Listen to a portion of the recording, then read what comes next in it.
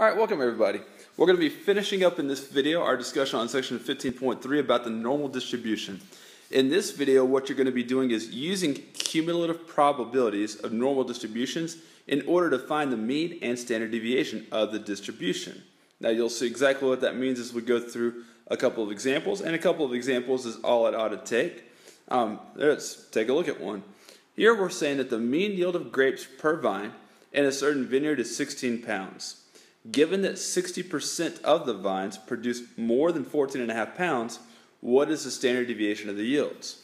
Now let's think about the types of problems that we've been doing and compare it with this one to see how it's different. What we've been doing is we've been either using the mean, we've either been given the mean and the standard deviation and asked to find the probability of a certain range of values, or given a probability, we were trying to find the range, the value that would give you that probability, a range of values that would give you that probability. Now what we're trying to do is we're trying to find either the standard deviation or the mean given some cumulative probabilities. In this case, that 60% of the vines produce more than 14.5 pounds. Alright, or in some instances, as in the next example, we'll have to find both the mean and the standard deviation. I'm going to start off with a drawing here to kind of discuss our game plan for how we're going to find the standard deviation. Alright, there's our standard curve, normal curve, with the 16, the mean labeled, and then the 14.5 pounds, for which we know 60% of the vines produce more than that amount. And since 60% of the vines produce more than that amount, I can go ahead and show that on my diagram in this way. And now let's talk about the challenges presented with this problem. Alright, what you're used to seeing is when you know the mean, as you do here, and the standard deviation, which you don't, if you knew that 60% of the data values were greater than 14.5, or greater than some value, you could find out that value, 14.5. Or if you wanted to find out what percentage of the vines yielded more than 14.5 pounds, you could use the mean and standard deviation to figure out that that is 60%. But now what we're trying to do is we're trying to find the standard deviation, of course. Alright, now here's the way that we're going to go about doing that. What we're going to do is we're going to try to figure out somehow, some way, without knowing the standard deviation, how many standard deviations away from the mean this 14.5 pounds would be. Now you might think that seems kind of impossible, but it's really not going to be impossible if we can kind of translate this information to a standard normal curve. Alright? Now here's what I mean. We're going to do this. We're going to treat this data as though it was a standard normal curve where the mean value is 0 and we were trying to find some value A over here, or really where we're trying to find a z-score, because that's ultimately what we're going to try to find. And on a standard normal curve, if we knew that 60% of the data values were greater than some number z, well, we could figure out the value z that goes along with it. And then what we can do is we can use what we know about how you calculate z-scores to take the data from a standard normal curve right here back to the curve where the mean is 16 and this value right here is 14.5. Now, maybe that made some sense to you, maybe not quite yet, but you'll see what I do as I go through and do the work. Alright, so again, we're assuming for a moment that this data is normal, or rather standard normal. So I'll write that assumption here. We're assuming that this random variable x that represents the yield of grapes per vine is normally distributed with a mean of 0 and a standard deviation of 1. And then to follow up on that, we're further assuming that the probability that x is greater than z is equal to 60%. Alright, some number z right there. Alright, now we're going to figure out what that value of z is. Now think about the way you do that. We're going to use inverse normal. And remember, when you use inverse normal, it's relevant for your calculator as to what the percentage of the data values is less than the value you're trying to find as compared to what's greater than. So we're going to think about the fact that 40% of the data values are less than z, as opposed to the fact that 60% are greater than z. And so here's the inverse norm that we're going to use. All right, we're going to type in inverse norm 0.4, 0, 1, which tells us that value z that we were looking for is approximately negative 0.253 to 3 significant figures. Now that tells me that 60% of the data values lie above about 1/4 standard deviation below the mean, right? That's about negative 1/4 standard deviations below the mean. And no matter what the mean and the standard deviation are, that's going to be true for a normal curve. If you get to a z-score of negative 0.253, 60% of the data values are going to be greater than that, 40% will be less than that. So we have just learned what the z value is that corresponds with 14.5. So how do we go back and then find the standard deviation of the actual data set here? Well, now that we know the z value that corresponds with 14.5, we can see how do you calculate the z value for 14.5 if you had known the standard deviation and the mean of that data set to begin with. Remember the formula for calculating z values is that the z-score or z value is equal to the data value minus the mean over the standard deviation.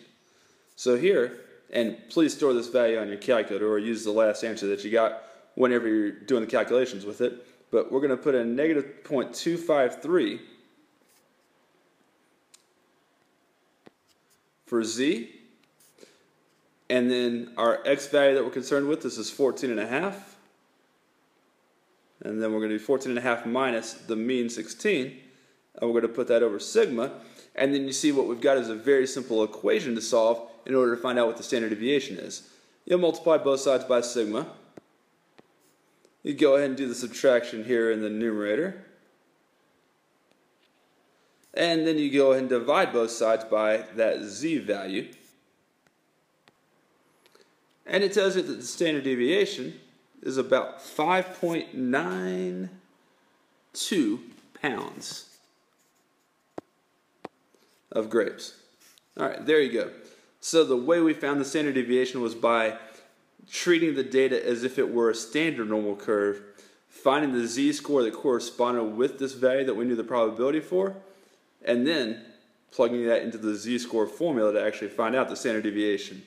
All right, we're going to increase the difficulty level here for this next example, but the concept is generally the same. All right, ice cream this time.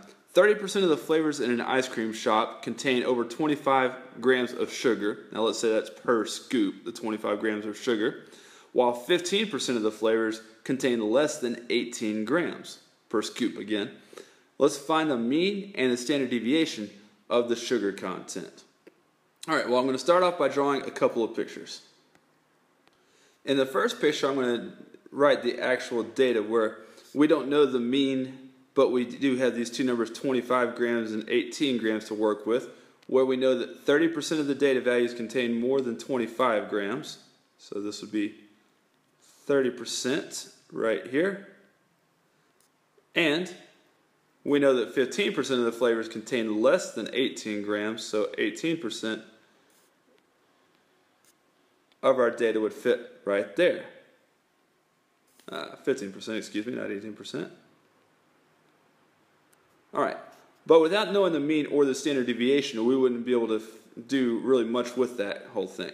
What we're going to have to do in order to calculate the mean and the standard deviation is we're going to have to assume that this was a standard normal curve, and let's figure out what value in a standard normal curve would give us would be greater than 15% of all the data values, and what value in a standard normal curve would be greater than all but 30% of the data values. Okay, so here's my standard normal curve that we're going to work with, and so we'll say basically we have numbers a and b on a normal curve where the mean is 0 and the standard deviation is 1, for which 15% of the values are less than A and 30% of the values are greater than B. And we're going to find those values of A and B for that standard normal curve. All right, well, let's go for that. To find the value of A, we'll do this. We can plug in inverse norm with 0.15, 0, 1. because 15% of the data values are less than A, and that tells us that A is approximately negative 1.04. I'm going to store that value on my calculator for later use. Then for the value of B, remember you have to use the percentage of the data values that are less than B, so you're going to use 70%, not 30%, whenever you're doing inverse norm. So it would be like this. And that gives you about 0.524, which I will also store on my calculator for later use. Alright, now keep in mind that we're trying to find two different values here, both the mean and the standard deviation. And so since we have two unknowns, we need two equations in order to find out those two unknowns. We're going to be solving a system of equations. And this will be like the last problem, except that we'll just use the z-score equation twice, right? We're going to figure out, now we've figured out that the z-score that corresponds with 18 is about negative 1.04, and the z-score that corresponds with 25 is about positive 0.524. And so we'll use those z-scores to calculate the mean and the standard deviation. Now I'm going to need a lot more space in this, so I'm going to go ahead and go to a new slide, but hopefully you got this information in front of you still on your paper. Alright, so these are the two equations that we're going to use. First, let's do the one for the 18 gram z-score. Remember that z-score was written as negative 1.04, although you've got the more accurate value stored on your calculator. And we can say that equals 18 minus the mean divided by the standard deviation. And then our second equation will come from the second z-score that we calculated for the 25 gram sample. We wrote that that was 0.524, but we have a more accurate value stored on our calculator. And that would equal then 25 minus the mean divided by the standard deviation. Alright, so substitution method is really the way that we're going to go here. What I would like to do is I would like to solve both of these equations for the exact same variable. And the easiest variable to solve it for is probably mu. And you'll see kind of why that is. So let's go ahead and multiply each equation by sigma on both sides, because that'll get rid of the denominator. So on the left equation, that will give us negative 1.04 sigma equals 18 minus mu. And then if I add mu to both sides and add positive 1.04 sigma to both sides, I get mu is equal to 18 plus 1.04 sigma. Alright, so I got that by itself. And then same idea on the other equation. Multiply both sides by sigma to get rid of the denominator, then add mu and subtract 0.524 sigma from both sides and get mu equals 25 minus 0.524 sigma. Alright, and now as soon as we get to this point, since we have two values for mu, here and here, we know that those have to be equivalent to one another, and so we can equate them and we'll end up with the standard deviation. Alright, let's get all our sigmas over here on the left so they can be positive, and let's subtract 18 from both sides. The only thing I need to remind you of is that I don't want you using 1.04 and negative 0.524. I want you to using the more accurate values that are stored in your calculator, just so our answer is as accurate as possible. Alright, and so after doing so, you will get this.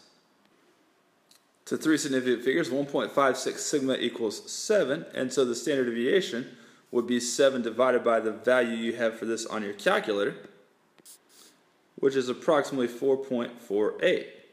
Alright, so we now know the standard deviation would be about 4.48 grams of sugar per scoop of ice cream in this store. Then we're going to find the mean simply by plugging that into either one of these two equations that we had up here.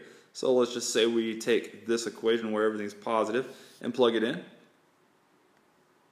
Remembering to use the more accurate values for the 1.04 that you had and the sigma that you had before on your calculator, and we get about 22.6 grams as being the mean. Alright, so you've seen how to use cumulative probabilities in a normal distribution in order to find the mean and the standard deviation, sometimes both of them in the same problem. That's it, guys. That's our chapter on standard distribution and, well, random variables altogether, actually. Thanks for all your hard work in the chapter. Hope this has been a really useful resource for you. Later.